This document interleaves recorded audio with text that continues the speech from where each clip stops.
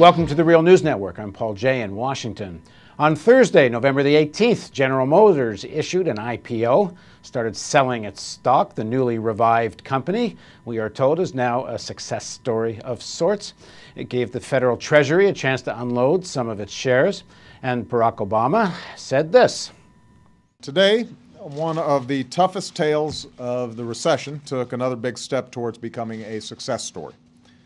General Motors relaunched itself as a public company, cutting the government's stake in the company by nearly half. What's more, American taxpayers are now positioned to recover more than my administration invested in GM.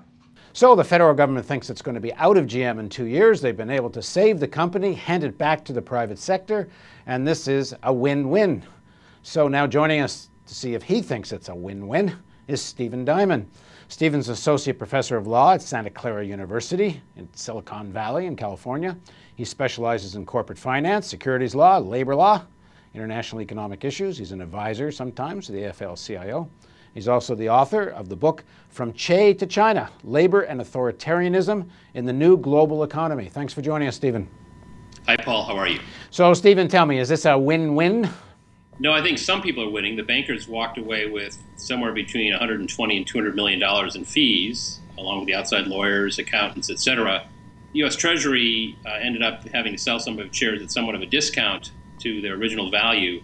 I think the original goal was that the company would be valued at $70 billion, and in fact, it's being valued at around $50 billion. Of course, that's a guess, because it turns out that one of the risk factors in the prospectus says that senior management does not have a good idea about what's going on inside the company. They admit to having defective controls over internal information. So we don't even really know whether the prospectus accurately describes the financial health of General Motors. So that puts the company in a fairly precarious position going forward. My particular concern has been over the health of the VEBA, the Voluntary Employee Beneficiary Association that was set up by the UAW, United Auto Workers Union, and General Motors to manage the healthcare plans for retirees. And unfortunately, their future health, so to speak, is tied to the health of General Motors. Now, if I understand it correctly, what happened is the unions took the onus off the companies for managing and being responsible for enough funds to cover the healthcare agreements, and the risk was shifted to the unions and their pension fund. Do I have it correctly, and why do you think it might be in jeopardy? Right, broadly that's correct. This started about 3 or 4 years ago, and there was pressure by the companies, the big three auto companies, Chrysler, Ford, GM, to shift all of their healthcare liabilities to the union, so that the union would have to manage those and make sure that retirees' healthcare needs are met. And in theory, the big three were going to provide sufficient assets, close to $60 billion, to provide for the health care of retirees. And over time, what they've done is basically shave that amount down fairly significantly, restructure it, and rather than providing a structure that's genuinely independent of the future of the automobile companies themselves, the assets held by the VEBA are linked directly to the health of the big three auto Directly companies. to the share price, is it not? That's right, because at General Motors, for example, the VEBA now holds warrants on GM stock, preferred stock in General Motors, common stock in General Motors, and even their current assets, which are not linked to General Motors, have to be managed much more conservatively because of the risks associated with the investment in General Motors. And was the union selling off some of its shares at this time as well, or is it just the government's? I know the U.S. Treasury, the government of Ontario sold some of it, and Canada sold some of its shares. Did the union also sell, or are they holding on to theirs? Well, there are 4 shareholders at the outset in the new General Motors, as you outlined. The United States Treasury, one of Canada's large government pension funds, the old General Motors, and then the healthcare retirement trust, the VEBA, that's managed by the UAW. All 3 of those 4 entities sold off shares in this offering. The only group that didn't was the old General Motors, so-called Motors Liquidation Company, MLC. They've held on to their shares. Okay, so the Obama administration would say, okay, but this is better than bankruptcy because that's what the alternative was. What was another alternative that you might have proposed? Well, of course, this was bankruptcy. So General Motors went through the bankruptcy structure, and the bankruptcy system in this country is set up, the modern bankruptcy structure was set up in the 1930s as a way to kind of preserve, in theory, the value of a business going forward instead of tearing it apart. And that's what used to happen prior to the installation of our modern bankruptcy system, more or less, in the 1930s. But the central principle, I think, that should have been applied here was to view the big three automobile companies as a whole, as one major entity, and to think about our overall transportation needs. And what I had proposed was the formation of a public trust company that would manage those assets and transition them to a new transportation system for the United States and potentially globally. Before we explore that further, and I really do want to, let's just back up one step. So the Obama administration seems to be very proud that they're going to get out of this in 2 years and sell off all their shares. But the way things look, even if that's successful, what do they leave in 2 years except a company that looks like so precariously perched this could all happen again?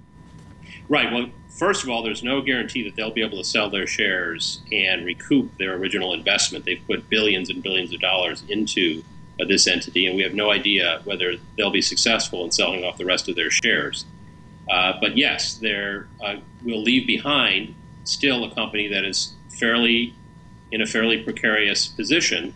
It could re-enter bankruptcy. It could be broken up again. It's already been broken, in a sense, in half, with many of the older assets left behind. The other side of this, of course, is the goal here of management is to globalize General Motors. A substantial part of its production is already overseas. They want to shift more of that to China and Brazil. This is really becoming, in a sense, the U.S. government creating a company for other countries where there are much lower wages and new growth for automobiles. Of course, they've also driven down the wages here. If I understand it correctly, the starting salary has gone from $26 an hour to $14 an hour. As some auto workers say, for the first time in the history of the automobile business, workers that work there can't buy new cars.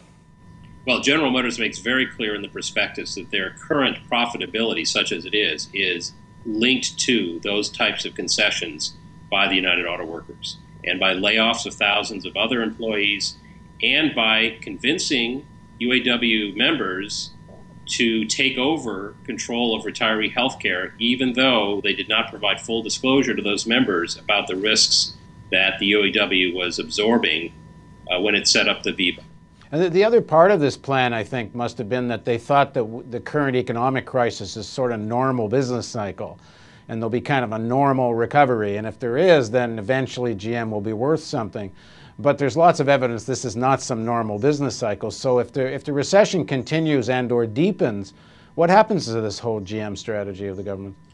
Well, I think that's a very important point, and I think that should make us think of General Motors in a way that we're also thinking about the financial industry, because essentially I think the government has been far too timid in the way in which it's dealing with these problems. And just as Obama has been unwilling to do anything more than put in money to the banks, and the banks take the money and then don't lend it, and we don't have recovery, similarly with General Motors, they're so anxious to get out that they're not really paying attention to the long-term health of the transportation industry. And that really, I think, has to be the focus. So let's get into what the alternative could have been.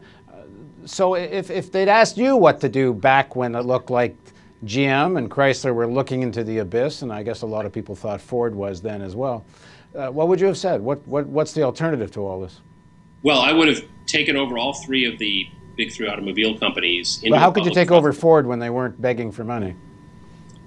Well, you could use the pension funds, you could use institutional investors, and you could appropriate private assets that are not contributing to the overall general welfare of the United States. And I think these are constitutional powers that could be exercised by the president or by Congress. But the strategy you're suggesting could have been done without taking on Ford, couldn't it? Well, I'm reluctant to think that there is a solution here with any one company. If we allow these automobile companies to continue to function the way they functioned, I think we are not going to solve the infrastructure problems that we have. This is a general question about whether or not we've got an adequate transportation system, adequate infrastructure. There are energy and environmental issues, of course. There are national security issues. And when you look at all those aspects of the problem, it suggests that we need a new transportation industry. Okay, in the next segment of our interview, let's talk about what this new transportation system would look like and what a new Detroit and automobile industry might look like. So please join us for the next segment of our interview with Stephen Diamond on the Real News Network.